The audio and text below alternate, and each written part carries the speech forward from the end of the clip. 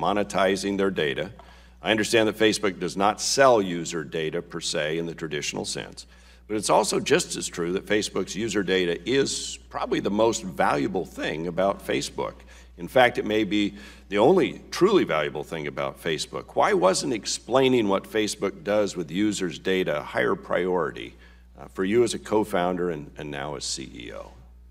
Mr. Chairman, you're right that we don't sell any data, and I would say that we do try to explain what we do as time goes on. It's a broad system. You know, every day, about 100 billion times a day, people come to one of our products, whether it's Facebook or Messenger or Instagram or WhatsApp, to put in a piece of content, whether it's a photo that they want to share or a message they want to send someone.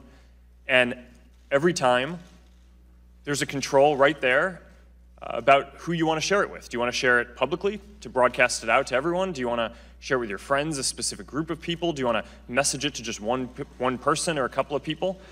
That's the most important thing that we do, and I think that in the product that's quite clear.